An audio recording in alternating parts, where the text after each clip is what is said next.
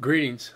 I have three passages of scripture that I want to bring together to discuss the topic, why do believers leave their first love? And without trying to get too in-depth into it, it's fairly simple. And I think these scriptures show that. The first comes out of the Revelations, and we hear that phrase, you have left your first love, from the Lord as he speaks to the church at Ephesus. A church that, in all appearances, was highly successful, spiritual, and yet, with all the good things the Lord says about them, he says they have left their first love. And when you go to Ephesians, the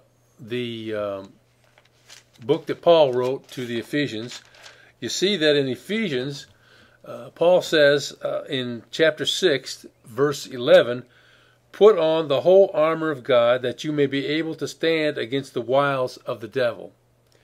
And then he goes on, for we wrestle not against flesh and blood, but against principalities, against powers, against the rulers of the darkness of this world, against spiritual wickedness in high places.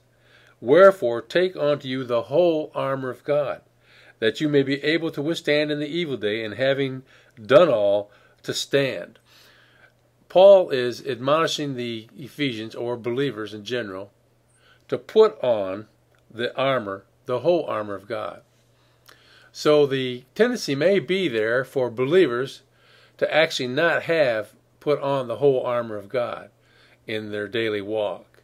And Paul wouldn't have said this if it was true that we did. So when we get to Revelation chapter 2, and the Lord speaking to Ephesus, he says, in spite of all these good things, you've left your first love. Well, that includes the fact that you have not always put on the whole armor of God. But why? Why is it that believers don't put on the whole armor of God? I think we can go back into the Old Testament and there learn from the relationship the Lord had with Israel what happens when believers fail to put on the whole armor of God and then leave their first love. We're talking about the children of God, those who are saved, those who belong to the Lord.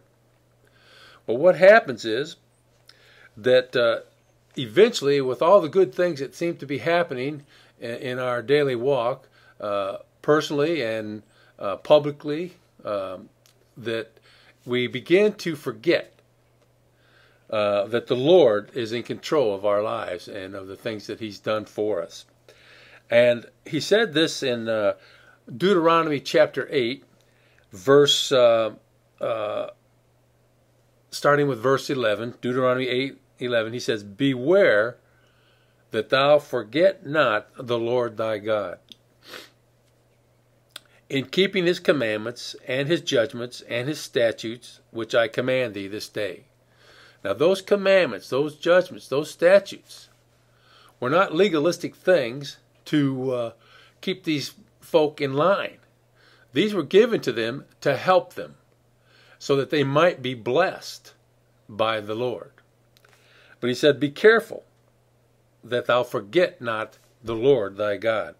And when he goes on and explains that what happens is, he says, then after all these things be multiplied unto you, thine heart be lifted up, and thou forget the Lord thy God. There it is. How do we begin to leave our first love? When in our hearts we forget the Lord our God, and we start taking credit for the things that happen. And here he says, don't be lifted up. Don't let your heart be lifted up, because I'm the one that brought you forth out of the land of Egypt. This is verse 14, Deuteronomy 8:14, from the house of bondage, and who led you through the great and terrible wilderness. And he goes on, he says, and in verse 16, who fed thee in the wilderness with manna. Well, what goes on there is that they begin to forget. And things go well for them, and they, in their heart, begin to trust in themselves and in their own abilities to get things done. He says, be careful that thou say in thy heart, my power and the might of mine hand hath gotten me this wealth.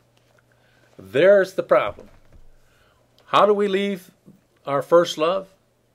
When we forget the Lord in our heart and start taking credit for the things that are being done in our world. Well, Paul said, put on the whole armor of God and enable us to stand against the wiles of the devil. And that means staying in the Word, being instant in season and out of season in the Word, and trusting in the Lord all the time in our hearts and not in ourselves.